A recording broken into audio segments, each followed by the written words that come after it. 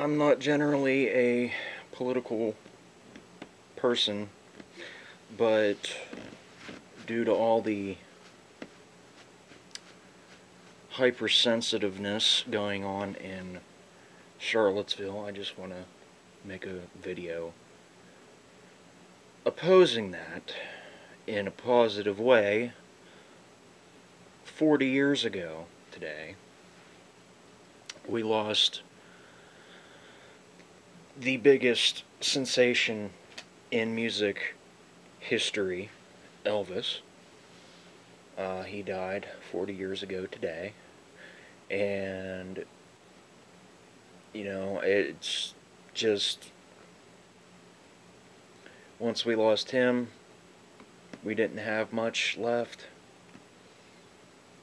So it's heartbreaking. I am more, that holds more interest to me than whatever has been taking place on the news. So, just wanted to get that out, and hopefully there are other people out there who watch this and agree with me.